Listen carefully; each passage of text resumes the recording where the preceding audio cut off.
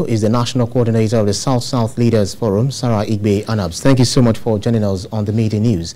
Let me start by asking you regarding the president's order to the resignation of head of agencies, parastatals, ambassadors interested in 2023 elections. This is coming right after when he told ministers to also resign. What do you make of the president's directive to the heads of agencies, parastatals, ambassadors interested in the 2023 elections and also the ministers? Do you think this is long overdue?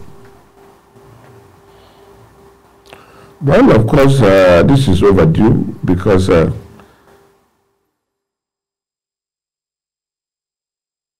Go ahead, I can hear you. What they're saying. Go ahead. Well, I think it's long overdue because the law is very clear. As a politician, you must work with the law. The Electoral Act is the guiding law for the elections in Nigeria. Nigerian Constitution is the omnibus, is the Constitution, is the law of the whole land.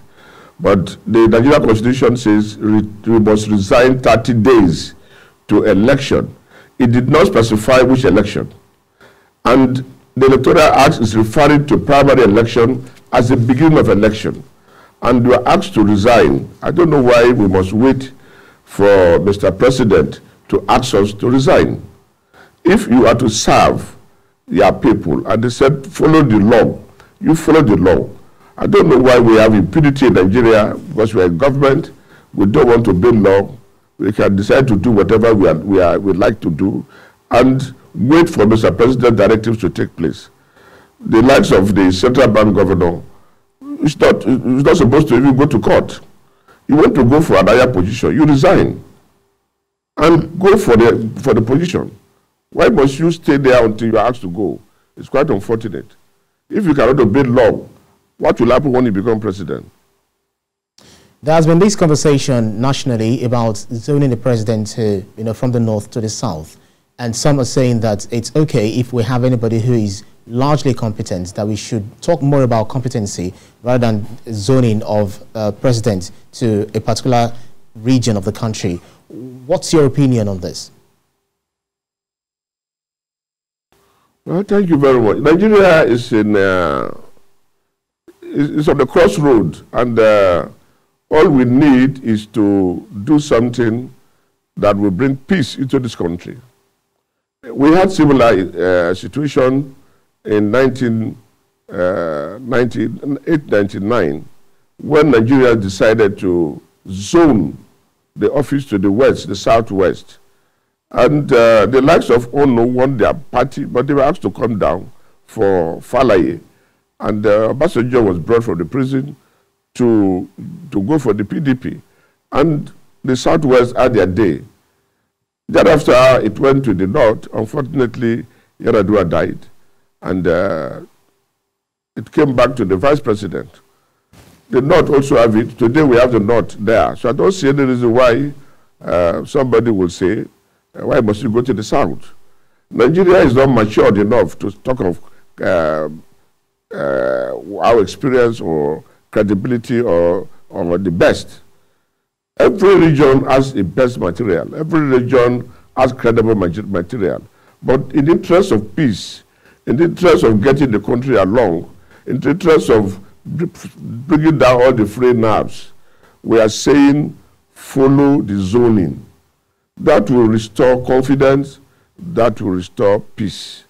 If you go that way, I believe we will get peace. Nigeria will come back to the drawing board, and time will come when nobody will ask us to zone or not to zone. But for now, zoning is very important, and we all expect all the parties to zone it. But if the parties refuse to zone it, then I think we are looking for something more serious. So if in the event the zoning comes down to south, would you rather suggest a particular region within the south or just anywhere it goes in the south? Is that the point you're trying to make? I had consistently maintained that when it comes to the southwest have taken their own share. The south have taken part of their share. The Southeast has never taken their share at all. So it's only good for Southeast and the South-South to go for this position. Unfortunately, I continue to maintain the Southeast need to put their house in order. There are a lot of things that the Southeast need to do to get the confidence of Nigerians to say if it gets to them, Nigeria will not be divided. Presently, with the activities of IPOB, people are a bit suspicious of the Southeast. South-South is the brother to Southeast and the closest to Southeast.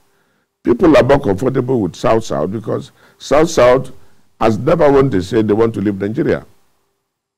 The Southeast is saying they want to leave Nigeria, and part of Southwest is saying they want to leave, but they say Southwest prevailed on their people. The insecurity, the level of insecurity in the Southeast against the Southeast is not also helping matters. So we need to put our house in order in the Southeast and the South-South. So the Southwest is not supposed to think of it because they've had their own fair share and they started the race. Well, because if it goes to the Southwest again, it means it has gone round. Even if they not, the North Central has not taken their share. Right. So if it goes back to the North Central people should be considered. That is the only way we can think of equity, you can think of fairness. We must think of fairness at all times. Right. Because if Nigerian is under the egalitarian society, where one person thinks they have more, they are better than the other group, you will not get the peace you did. Right. I'd have loved so we need peace in Nigeria. And the only way we can restore that peace is to go zoning for now. Your point is made. Your point is made. I would have loved to engage you on the issue around former President Goodluck Jonathan, but because of our time, we'll definitely have this conversation. You know, we'll continue. It's an ongoing conversation. We'll have you again to have this conversation again. Thank you very kindly, National Coordinator of the South-South Leaders Forum, Sarah Igbe Anabs. Thank you.